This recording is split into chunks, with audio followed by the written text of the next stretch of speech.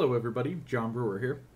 Welcome to my playthrough of The Hunters, U-Boats at War 1939 to 1943. This game starts in September 1939, at the outbreak of hostilities between Nazi Germany and the United Kingdom. On 1 September 1939, the German army crossed the Polish border and initiated the series of conflicts we've come to know as World War II. The United Kingdom and France gave Germany 2 days to terminate military operations in Poland, and on 3 September, they formally declared war on Nazi Germany. 10 hours later, U-30, under the command of Captain Lieutenant Fritz Julius Lemp, torpedoed and sank the SS Athenia, and the U-boat war had begun. 3 weeks ago, I announced this series, and my viewers submitted both names for my officers and liked the video to select my U-boat number. As it happens, when I'm writing this episode, the count stands at 27 likes, which makes our U-boat for this campaign U-27. By sheer happenstance, that also happens to be historically the first boat of the Type 7A class that we'll be playing as. The historical U-27 was launched in 1935 from Bremen, and sailed a single war patrol. Under Oberleutnant Johann Franz, the U-27 was at sea when war was declared. On 13 September, the U-27 sank the 291-ton Davara, and on the 16th, it sank the 333-ton Rudyard Kipling. On the 20th, the British destroyers HMS Fortune and HMS Forester depth-charged the U-27 and sank her. The entire crew survived the sinking, but Oberleutnant Johann Franz would never command another U-boat. Before we start, I want to quickly go over the dice that we'll be using in this game. The only dice that I'm going to be talking at length about in this series are the 6-sided dice. These are usually called D6s, to distinguish them from dice with more or fewer sides. The Hunters also uses 10-sided die, or D10s, and 20-sided die, or D20s, for target selection, but I'll be handling those rolls off-screen. This session, we'll only be using these dice in the most common way, by rolling 1 or 2 D6 and then adding the numbers together. We'll add or subtract any modifiers the game tells us to from the result, and then look up that value on a table to find out what happens in our game. To help illustrate, I'll be showing the die rolls on screen, along with the modifiers and the possible results. And now, without further ado, I present the officers of the U-27, Dr. Rylas Singleton, Chief Engineer Heinrich Schindler, Second Watch Officer Karl Nietzsche, First Watch Officer Karl Marx, and our captain, Commandant Helmut Krashdepth Kramer. So we join our crew for the first time at the Kriegsmarine base at Wilhelmshaven. Our orders have come down to lay mines off the west coast of Great Britain. The Hunters divides out patrols into different travel locations, and at each one,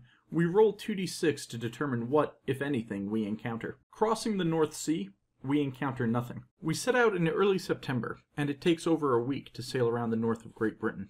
Cutting past Fair Isle across the north of Scotland, we encounter nothing. The English Channel would be faster, but it's too dangerous to attempt. We make a wide sweep to the west of Scotland and prepare to lay mines off of Clyde. Historically, our sister ship U-33 will be sunk in a few months performing this very mission, but we hope we have better luck. Under cover of night, we deploy our mines in the Firth of Clyde, and the British are none the wiser. With plenty of fuel and several torpedoes left, we search for prey in the waters around Ireland.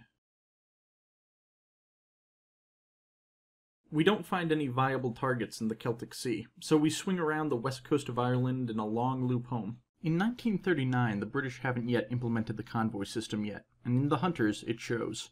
We're more than 4 times as likely to encounter an independently sailing ship than a convoy around the British Isles. In the Malin Sea off Ireland's northeast coast, though, we find something. Aha! A lone, unescorted freighter. The SS Minar, a ship capable of delivering 7,200 tons of supplies to the British. With no escort, this is essentially a firing exercise. Even so, we need to head back to Germany soon. We might as well fire everything we have at her. Each torpedo has 1 roll to hit, a second roll to see if it was a dud, and finally a damage roll. Fire torpedo tubes 1 through 4! Torpedo 1 goes wide and misses Minar completely. Torpedo 2 connects and detonates. 2 points of damage onto the target. Dud torpedoes were a big problem in the early war, and so they are here too. My steam torpedoes fail 1/3 of the time, and my electric torpedoes are a coin flip in 1939. Torpedo 3 misses.